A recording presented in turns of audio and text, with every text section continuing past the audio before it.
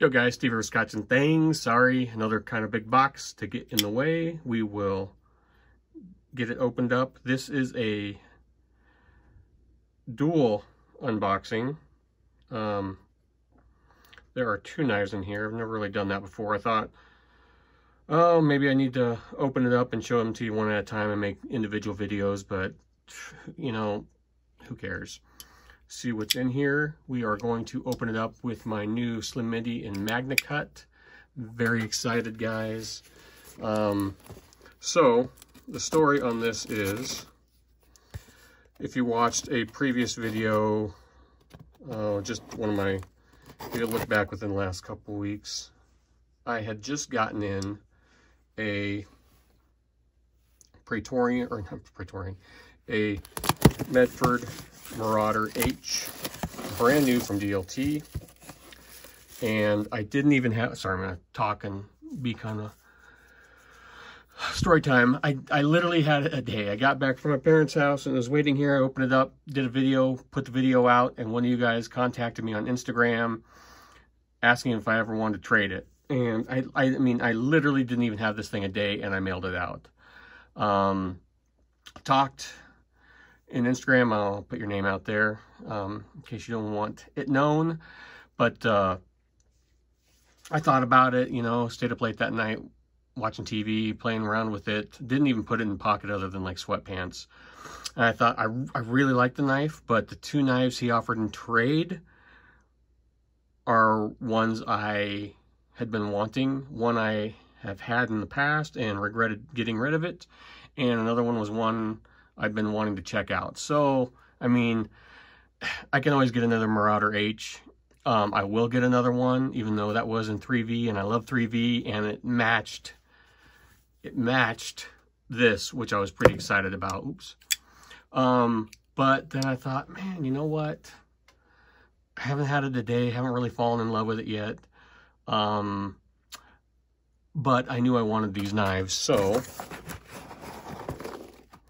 we've got Spartan and Chris Reeve.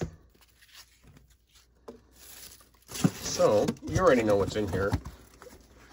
Or maybe I'll title it just Double Knife Unboxing. Let's do the Chris Reeve first, because I have had this. This is an Umnumzaan, except mine was Tanto in S45. This one, he said, is like new in S35 yen. And guys, I don't give two craps about. This is from May 7th, 2020.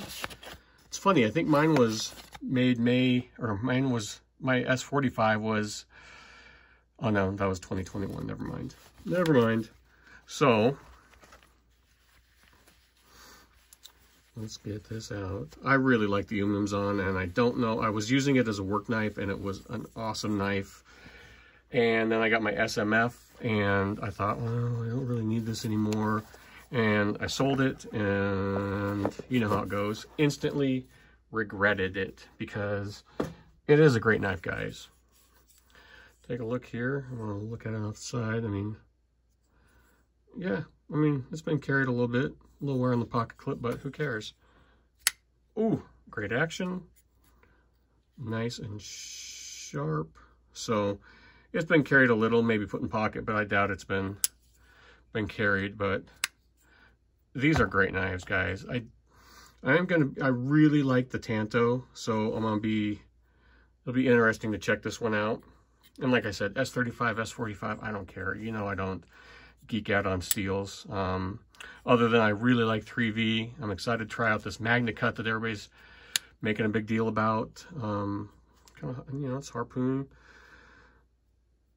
You know, I'm excited. That's cool. We'll put this right here. So I'm glad to have the Umnumzaan back. Oh, and he's already someone did the backspacer kit. I was looking at doing that. So that's cool. Replace the lanyard with the backspacers. I'd forgotten looking at pictures. So when I was on the road for work last week, I was on Chris Reeve's site and I was going to order that. I'm glad I waited.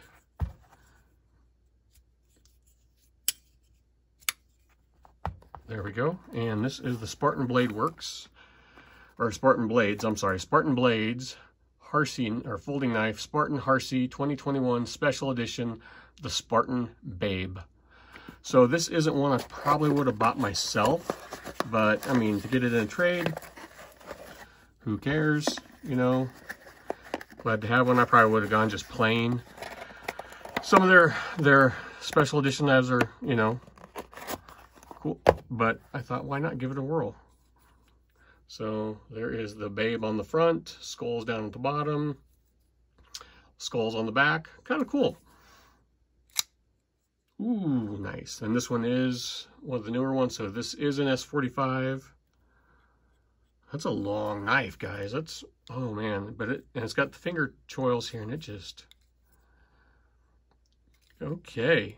So excited to check this out, guys. Excited.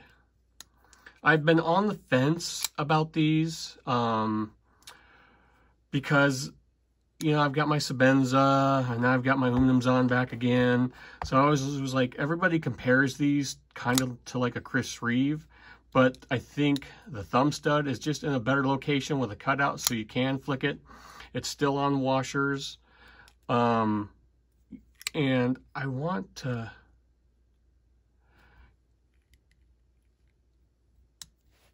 you know, give it a try. I don't know. Like I said, these will probably just be EDC knives. They might make it into the work rotation. I'm just really like that, or my SMF as a work knife. So I'm glad to add these to the collection. After I'm done, I'm going to carry these two after I'm done with the carrying my ZT and my 228. I'll throw these in pocket so you guys get the review, whatever it's like to carry these for a month. Let's see what else. Yeah, I'm excited to finally have a Spartan Harsey folder. Funny thing, you know, about doing some research into these guys, everybody likes to talk about, oh, they're special forces guys that made them. They're the best knives ever. No, you know what's cool about them is, yeah, they were Army Special Force guys that got out and wanted to, that screw's a little loose, and where is my, of course my, yeah, I'll have to tighten that up, there we go. Got out of the military, quick little history lesson here, guys, from what I found out, correct me if I'm wrong, and knew they wanted to go into business together, and looked at doing like a gun business. Don't know what kind, I'm assuming ARs of some sort, but, because that's what everybody makes. But there's a lot, I guess there was, you know, just looking at it and thought, there's a lot of regulations, stuff like that, a lot of hoops to jump through. So they went in, they're like, well, let's make knives. And guess what? This is why I like Chris Reeve knives so much. Part for, I love the knives, guys. Where's my 21? It was here last time and I moved it when I put everything away. But what he's contributed to the knife community. So y'all know, like, he taught Anthony Marfione how to grind. But these guys, I don't know their names, but when they decided they wanted to become knife makers, they called up old Chris and went out and met with him. And, you know, and it's really kind of cool. And I think people kind of, I've talked about this before, knives, like us as collectors, we like what we like, and then other stuff we're like boo hiss or, you know, stuff like that. And we maybe make stuff a competition where it's not. Where I would think, being in business, I would be more competitive anyway against people wanting into my space, you know, trying to take my slice of the pie.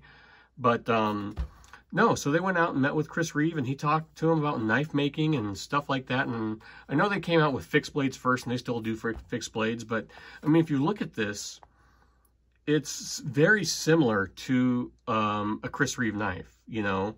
Titanium, handle scales, phosphor bronze. I mean, they're not reinventing the wheel here. Other than, like, this, people like to compare this to the Sebenza. But honestly, I think it's more like an Umnumzaan. So I think that is a better comparison between the two, in my opinion. But let me know. Let me know if I screwed those facts up. That's just what I read. So I thought that was very cool. So people can hate on Chris Reeve, and they do, and that's their opinion. It's their money. They get to, you know, speak with their dollars, but you can't deny what he's meant to the knife world. You know, without something like this, there's not something like this. Does that make sense? I just think, and hey, that's their prerogative. I mean, they've got the three main, I mean, they make other models like the Menindi and stuff like that, but the Sebenza, the Nkosi, and the Unumzan, I mean, they hold a place in knife history, guys. That's just my opinion, guys. I'll get off my soapbox, but yeah, I'm excited to have these two again. Really excited to try this bad boy out.